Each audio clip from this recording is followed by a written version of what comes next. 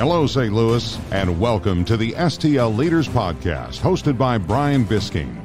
Brian started this weekly podcast to give a voice to leaders of our community, to share their story, their journey, and the lessons that they have learned along the way. Brian grew up in a small town outside of St. Louis, where he watched his father run a small business and was always interested in how the leaders in his community got where they are.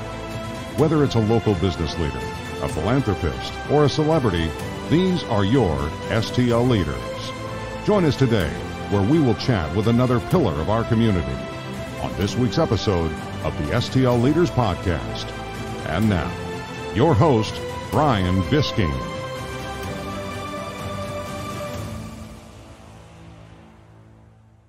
Hello, St. Louis, and welcome to this week's episode of the STL Leaders Podcast. I'm your host, Brian Bisking, and on this week's episode, we welcome Jaylen Bledsoe to the show. Before we get to this week's episode, I want to thank my two sponsors. First, Synchrony HR and NWO IT Services. And now to this week's episode with Jaylen Bledsoe.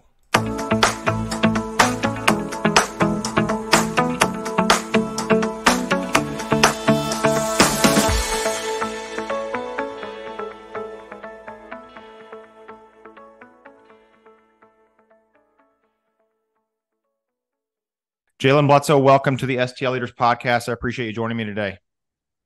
Thank you for having me, Brian. Excited to be here with you.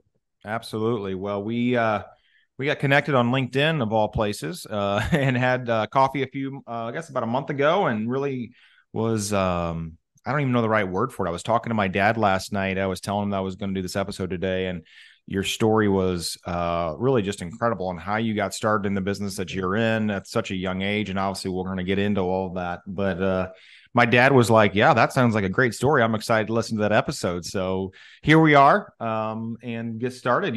Tell me, for those obviously who don't know, talk to me a little bit about starting your company and how that happened. Absolutely. So some context today. I have a lot of roles, but my primary two roles are the chairman of the Bledsoe Collective and the managing director of Flair Partners. So take you back 11, 12, 13 years. I started a company called Bledsoe Technologies, LLC, out of this desire to learn how to program and build websites, which ultimately became a tech consulting firm that grew fairly fast. Yeah, it did. Yeah, I think it was in about a year and a half to 2 years, we hit about 3.5 million in revenue. So it was like rapid fire. And I learned a lot by jumping into the fire on how to scale and replace yourself and how to deal with chaos pretty quickly. Yeah, absolutely. So talk to us. You started that at what age were you when you started that company? Yeah, so started the company at 11. And to give some context, on my upbringing, I was born to two high school parents. Grew up in a single household for the first 13 years of my life. And I got tired of hearing no to my king size Snicker as a chubby kid. And so however I could find ways to make money, I had that skill, that gifting, or that desire and that hunger. I remember there was a time, Brian, when I was in, I think it was third grade, and I wanted this camera. And my godfather said, hey, if you can get half the money for the camera, I'll give you the other half. And I think it was needed $600 total. So I went out and cut grass, again, a chubby kid, cut grass one time and realized it was not for me as a chubby kid in the summer of St. Louis. And so I got my friends in the neighborhood to cut grass for me. And that summer made a couple thousand, few $1,000s. And went back to my godfather and said, hey, you said you would match half whatever I made. Does it count now? But no, that's just been one of the luxuries I had as a kid, was to, chase this hunger with finding ways to create something that could go beyond me and I could replace myself in. Yeah, absolutely. Well, I think that's what's so incredible is, right, starting that at such a young age, obviously, and then growing the business as fast as it did to a $3.5 million in just, as you said, a year or two. What's the business at today? Yep. So today we'll do top line about 18 million throughout the organization. And that's everything from our investment portfolio to our day-to-day consulting.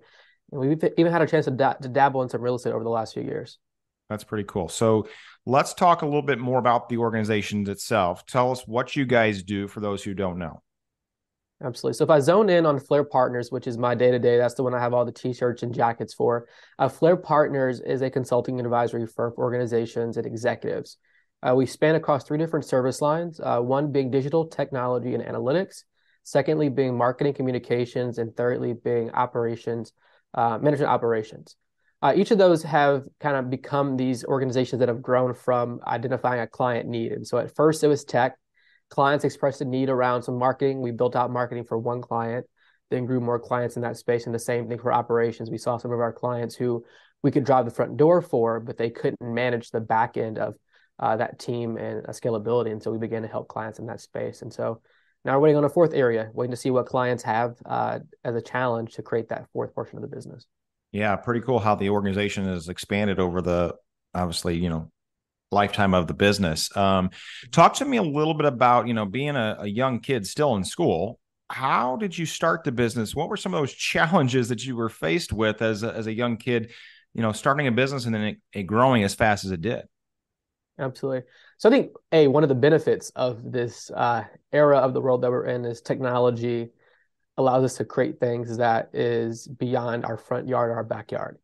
So I can create this thing that can go beyond what's happening in St. Louis, but also it can go to a place where no one has to know what my age is unless I express that and make that a part of the story. And so early on, again, started by teaching myself to program. I learned, I think it was 7 languages out of 10 books over 4 weeks over the summer. Began to build websites for family and friends for free. Everyone got a website. I was like, Oprah, you get a website, you get a website, you get a website. And decided, people started offering to pay me, for the websites, or it was like, hey, I'm at my school and I'm managing my teachers' computers and they're paying me a fee because the IT department isn't big enough to manage their computers. So that was this context of age and where I was at in middle school. Within that, I went to create the company illegally as a businessman's IT solution. And I did it as a sole proprietorship, for $7 on the SOS's website, and went to a bank to get an account open. I had some money in the bank. I'm sitting there for 2 hours. I've always had a facial hair. I've always had a receding hairline. And at the end of 2 hours, we've done all the paperwork. I've put money up for a deposit. For some reason, out of order, he asked for my ID at the very end. And so I give him my middle school ID, and he looks at me. I look at him, looking at me, looking at him. And he says, "Get out of my office. You wasted 2 hours of my time. We'll send you a check for what you deposited today." And it was this devastating moment, just to have invested time, to have thinking you master what you needed to get done from your internet research, and then to be told, yeah, it's not sufficient. You're not old enough. And then, of course, for me at that point in my life, my mom was like, if I get a business, does that impact like what I qualify for in terms of support to like actually manage the household? And so I didn't have that luxury at the time. But the outcome to that, the win, Brian, was I went home devastated, but I Googled St. Louis's best business attorney, found one, called him. His name was Paul Hales, and said, "Hey, Paul, I'm 11 years old. I have a vision for a business. Can you help me out? But by the way, I can't afford you." And he said, "I feel something is there about you. You're driven. You made this phone call, so something must be going on. So come to my office on Saturday and we'll see what you can do." So I had my grandfather take me to his office. We sat there and he said, "I'm going to help you out. If you can manage a computer and a printer in my office, I'll do all your legal work for free." And so we met for a year every Saturday, and he helped me build the legal documents, helped me, get my godfather on board as an owner, as well as my dad for, 18-year-old adult purposes. And the most important part was he taught me business law and business tort over that year. So like I learned a true understanding of the fundamentals of how to manage the law and legal aspects of the organization. Well, there's so many incredible tidbits than just that answer that you just gave me. And I'd be remiss if I didn't go back to some of them. First, I love how even at 11 years old, you weren't going to let anything stop you, right? 11 years old, you were like, look, I'm going to the bank. You didn't even care about your age. It wasn't, to you, and probably still today, it has nothing to do with age, right? It's all about just the drive and the passion that you have for what you do. And then having the mindset at 11 years old to figure out, okay, I need a business attorney to help me with this, and have the wherewithal to even call one and say, hey, can you help me? And by the way, I can't pay you, but I will work it off, so to speak. It's just really incredible. I don't even remember what I was doing at 11 years old, but I probably was playing like T-ball or Little League or something and not even thinking about business. So just an incredible story of how your perseverance and just your drive and your passion for what you wanted to do, there was no limits. Nothing was going to hold you back. And I would assume that's why you're so successful today, is just that drive, that motivation, that passion for helping companies and helping clients in the technology space. I think just remarkable. I think, and that's what I've learned in this journey. It's something about that hunger, which I always go back to. Like, if I ever feel like I'm being lazy, I go back to that place of being hungry as a kid. And let me be clear, I was not starving in terms of actual food. I don't want my mom to be like, Jaylen, we were not that poor. We were poor, but not that poor. But it was a hunger of like, I need to be out of this. And, as an entrepreneur and as an executive, sometimes we do grow and we're like, okay, great. Our bills are paid. There's money in the bank. Let me get comfortable.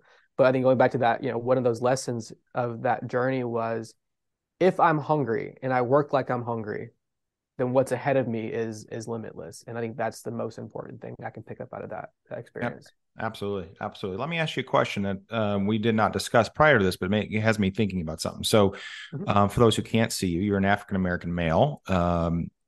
Being an African-American male, living in a household where, sounds like your mom and dad were working as hard as they could and to, provide for you and your family.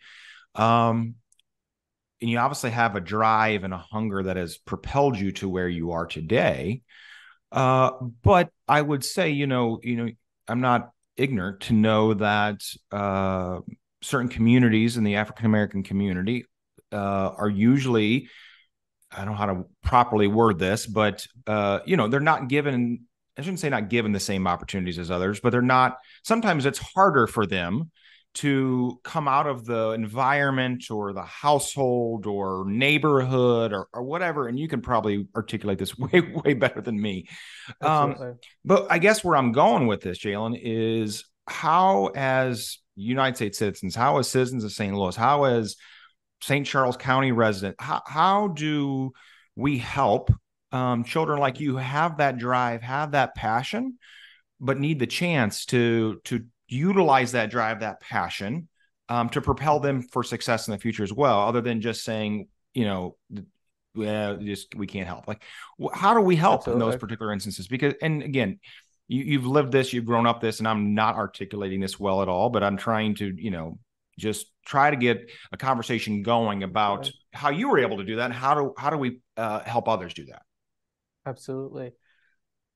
If I take a step back and I look at my story as a part of the answer, I can walk through milestones and that'll help. When I look at a Black kid, teenage parents, living in a single household with your mother, that right there is the expectation. And the outcome of that is I saw what my mom did. She went to college, never graduated. She's worked a great career and she's building something, she's built something great in her life. But the expectation would have been that I would have been just like her or worse because of what I did not have. Correct. Now, what I was blessed with, and I call it a blessing, I call it luck, and then I pair that with whatever the skill that I had individually or whatever I got out of my books or out of whatever I gained and developed myself, was my grandparents early on, said, hey, obviously our daughter had a kid young. He has cousins that are his age that live in Lake St. Louis, and he lives in North County. And her parents are going to give her a life that his parents can't. And so we can't give him exactly what she has, but what they're doing or what she's doing can we bring to him? And so she went to swimming lessons that summer. My grandparents we're going to find you a swimming camp soon and nearby, and you're going to swim camp soon. And so that summer for 2 years, I went to swim camp. If she was learning piano, and I happened to touch the piano and hit 2 buttons right, I was in piano lessons for 6 or 7 years being classically trained. This is second grade, Brian. I was in piano. I joined the middle school band and elementary school band a year early because of how important this was for my grandparents to be sure that I had the same experiences. Jump forward, in third grade, or I think it was third grade, I was entered into the gifted education program at Hazelwood School District called Galactic. So a teacher identified an opportunity to say, hey, we see there's something here. Let's get them tested for IQ test it. And then out of that, going to more advanced classes once a week as a part of that program. Jump forward to middle school. And in middle school, I wanted to be a part of the PTSA of the school. And the principal knew that PTSA ended, it might start at 3, it might end at 4:30 or 5. And she knew that my mom could not pick me up at that point or after the buses that ran. And so she offered to take me back home after every PTSA meeting so I could be the student vice president of that organization and would get me home. That same principle, when my mom had another child, knew that there was a general need, and she hosted a baby shower at the school of the teachers to give my mom supplies for that kid that she was having. So there's all these moments, again, going back to the attorney. Hey, I'm Jaylen. I have a dream for a business. I can't afford you. Can you help me out? Okay, great. I'm going to help you out with what you need legally, but I'm also going to teach you the business law, business tort, contract law in the state of Missouri, so you don't have to depend on me or someone else every time you need a organization filed or need to file documents to the state. So throughout this journey, if I can look at, okay, great, maybe I was the kid that was a little bit louder about, I have a dream and I have goals and I'm pursuing something more advanced. But throughout that process, there was always someone saying, hey, how can I support you? I see a need. Here's what I'm going to support. And so I think the lesson in that for someone who's listening is we have the responsibility to find the Jaylen in the class, is to find the Jaylen at the local nonprofit and understand, how can I utilize what I have as experience, as resource to support this person? For me, Brian, it wasn't someone giving me money. I didn't get a check for $1 million. I didn't get a check for $10,000. It was, hey, I have time, I have a vehicle, I have a network, I have experience, and how can I lend that to you in this moment? And so we have that responsibility to be a mentor, to be an advisor, to help shape the next generation, especially those who don't have this access on an ongoing basis. I laugh. I went to MICDS for my freshman year of high school, and I look at the network that a lot of my peers had by nature of having been at the school for their entire life, or having family who was legacy at the school, or just the network of who their parents knew. And that's a leg up for every one of those students who had that access. And for me, I had to work a little bit harder to find that, or someone had to go a little bit harder to find me to offer me that support. And I think that's what we have to do as those who have built our networks as adults. Yeah, I couldn't agree more. And that's kind of why I brought this up. When I used to live in a little town, well, not so little anymore, but a town called Edwardsville, Illinois, for those who know where Edwardsville, Illinois is at. And I was a member of a church there called Metro Community Church. And a good friend of mine, his name's Brent Freeman, and another gentleman by the name of Seth Redman. We volunteered through the church to go down to JJK Center, Jackie Joyner Kersey Center in East St. Louis one summer to coach basically Corey League baseball. And three of us, we coached a team. I think they were seventh graders for an entire season. And when we got down there, they had, they didn't really know why these, to put it blank, these three white guys or in East St. Louis coaching Corey League baseball to seventh graders.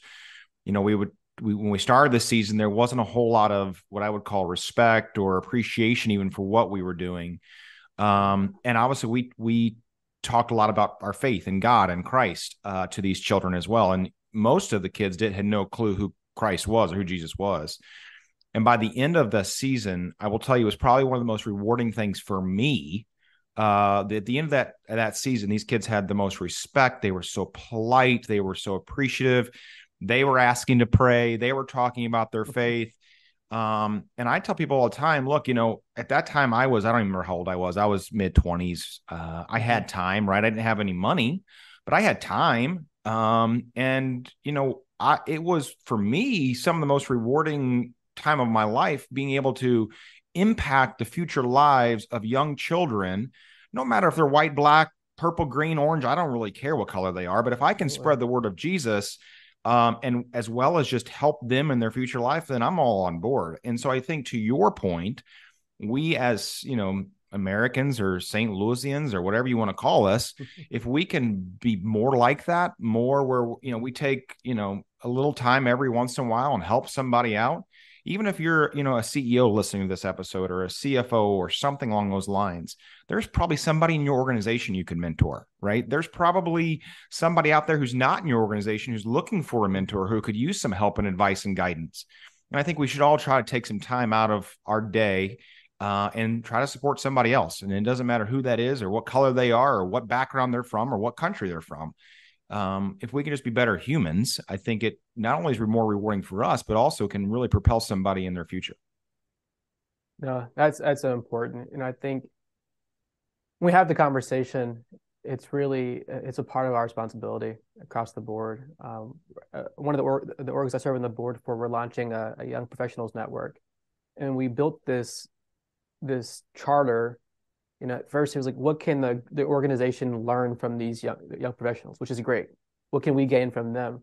But one of my biggest, mandates was, but what can we give back to them? If our board is a bunch of 50, 60, 70-year-old executives or retired executives in St. Louis and beyond, yes, we can gain the experience of a millennial to help advise and strategize, but also these millennials are working at your companies. These millennials are shaping your companies, and they have career goals, and how do we support them? And I think honestly that solves a big problem when it comes to the idea of millennial retention. Yes. If a millennial or a Gen Z sees that their leader is supporting them individually and cares about their goals and cares about their development path, I think that challenge of them only staying 2 years could be a 5 or 6 year term. So that's great that you mentioned that. Yeah, absolutely. Absolutely. Let's shift back to the business piece of you, and let's talk a little bit about, clients. And I know obviously more than our listeners, but you have clients all over the country, right? So how do you find your clients? How do you navigate that world from a technology space? Absolutely. So when it comes to finding clients, we're actually in the middle of this exercise right now on identifying what is the right engine to turn on client development versus otherwise. So for the last, since 2012 as an organization, we've had the luxury of finding all of our clients via referral. Wow. You can work with the client, they're excited, they make a referral to another executive that they know, and that's how we've grown.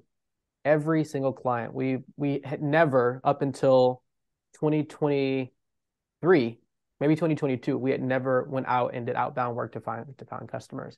And I think that speaks to a few things. One, it speaks to the quality of our services. When there are opportunities for our clients to renew, we have 100% renewal rate on those opportunities across our business. Yeah. Secondly, it's about making the ask. If you were happy with your services, let's please refer us to someone that is, at another organization that may need similar services. And thirdly, of course, they know that we're not the company that has a bunch of packages on our website that just says we offer the same thing for $10.99 a month, but we offer bespoke engagements. So as a client needs an opportunity, they have a challenge. My biggest question that I always ask is, what are you facing? What challenges are you experiencing? In real time, I'm going to give you an answer. And I believe that the answer is always free. It's the execution that we charge for. But so that's where we've been. Now where we're at is we've taken a lot of that data to understand from what's been successful, who is our ICP, our ideal customer profile. And we're really beginning to shape some outbound strategies to find them on LinkedIn, find them on email, and be in front of them at events that they may be at. I think, again, when it comes back to referrals, let me add a note there.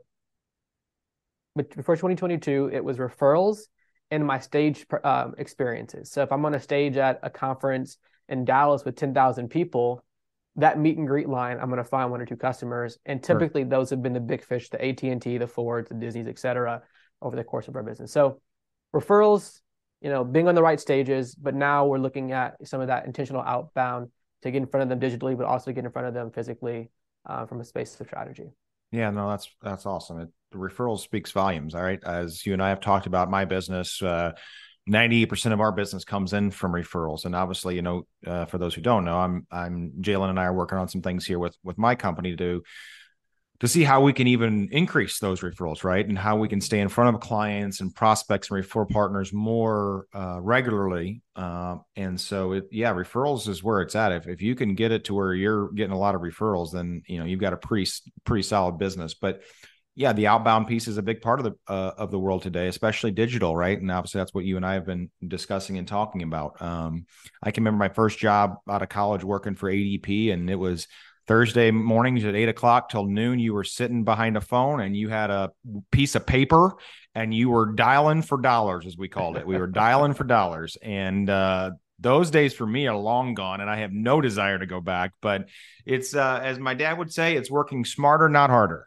And that's what some of these tools are out there for sure. So, I'm curious if you look back at your career, which is still just blooming. What would you say has been some of the most valuable lessons you've learned from the time you started this at 11 to where you're at now? What's, something that most people wouldn't realize, but maybe a valuable lesson that you've learned?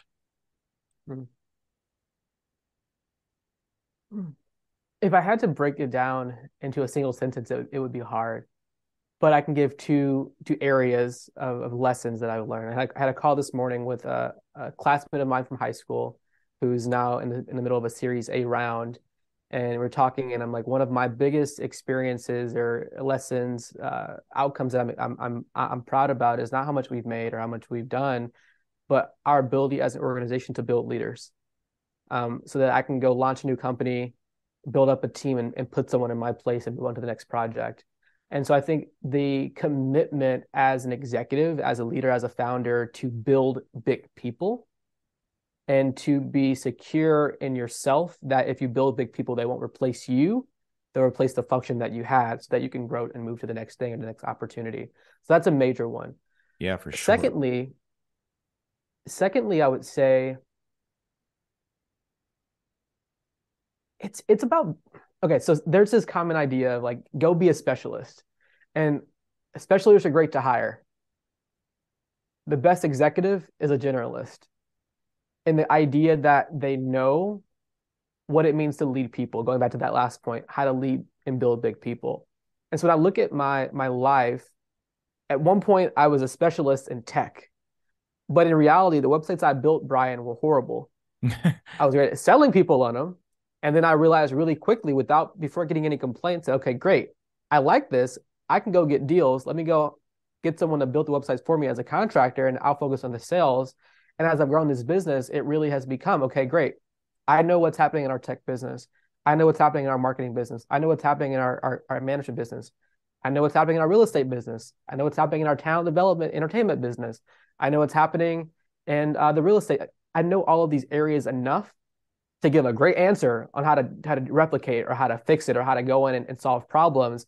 However, I'm not the guy programming anymore, or I'm not the guy who is in our books anymore, but I also know to the penny how much we spent yesterday as an organization. And so I think this idea for me, it's as you become a leader, the need to become more of a generalist grows. And it's important to take advantage of being a generalist as long as you can build teams of specialists to execute what you need as an organization.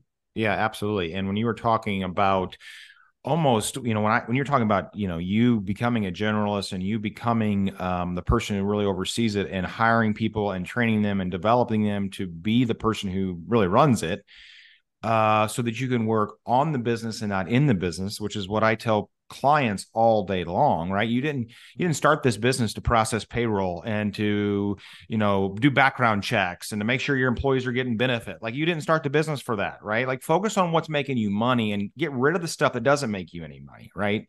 And I think what's so interesting about you making that comment is there's so many CEOs that are probably listening to this episode right now, or who are out there who are like, I'm in the business. How do I get out of the business? How do I run, how do I not have to be here every single day so that this organization runs? And when you can figure that out, your business becomes that much more valuable to a buyer, because somebody wants to buy the business, but they don't necessarily want to buy you, right? It can be a variety of different things. And so I think that's probably one of the key things from my, career is, if a business owner can figure out how to, not be in it, but work on it, not in it, I think that's a huge success for them. So I would agree with you on that valuable lesson.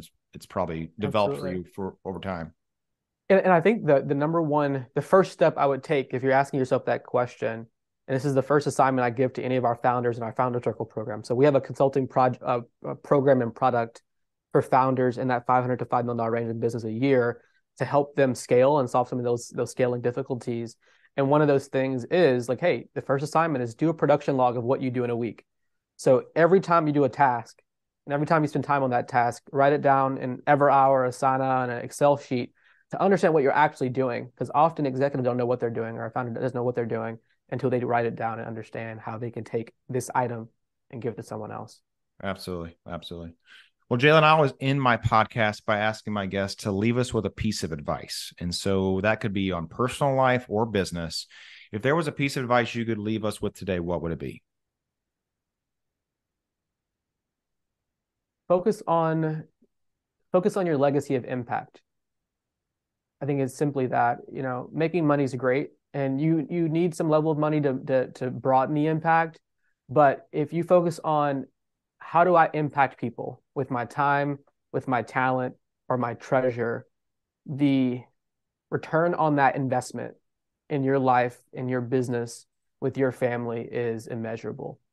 So that's what I would say to end no, this I think that's incredible advice. I think I'll just speak personally here. I think everybody is always trying to chase the dollar, right? Well, if I just can make this amount of money, life would be so much better, or whatever the case may be is. And the other morning I was on my way to the office and I was listening to Bobby Bones, 93.7 The Bull, country music for anybody who likes country music.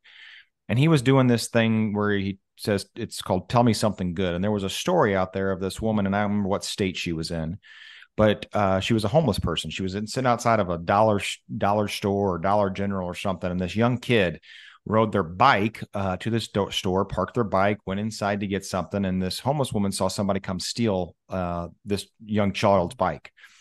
And so this homeless woman, who obviously does not have enough money to go buy a home, or she, doesn't have a job or anything along those lines, took what money she did have in her pocket, went into the same store or whatever it was, bought a bike for that child and gave that to that child so that he had a bike when he came out of that store. And when I was listening to that story, I thought to myself, here I am chasing every dollar I can possibly chase, to try to provide for me and my wife, my kids, and my family. And sometimes I just need to take a step back and think about the kids who are out there who don't even have that opportunity, or the people that are in my position who are, they're living paycheck by paycheck. And it was kind of an eye opener for me that, I need to start really giving back more than what I'm doing currently. And because if a homeless person and wherever they were at can figure out a way to go buy this little kid a bike so that he can, still enjoy his young childhood, then by God, I should be able to do the same thing, if not more. Right. And I think going back to our earlier statement in the middle of this podcast, where we talked about being a mentor and helping people, I think if we all can just be a better person, a better human, this world will be a lot better place. And I think sometimes we're a little too selfish in our own rights to really get out of our own way to help others. And I think, the overriding theme that I can think about this episode, which has been a great episode, is just trying to help others and taking your selfishness out of the equation. And so to your piece of advice, I think that's so important. And I just appreciate you taking the time today to come on and tell us your story. You're an amazing STL leader. I was so excited to meet you a few weeks ago and never didn't, as you didn't know, I didn't know where it would go, but I'm glad to call you a friend, and I'm glad you're a great STL leader. Thank you so much, Brian. We'll have to go ride motorcycles one of these days and catch a good sunset or a good ride here in St. Louis. But thank you so much for having me on. I'm excited about what you're doing with this podcast and in the community. I think as you speak to leaders, leaders have influence to make changes across their communities. And so that impact by itself is significant. Absolutely. So thank you. Absolutely, Jaylen. Have a great day. You as well.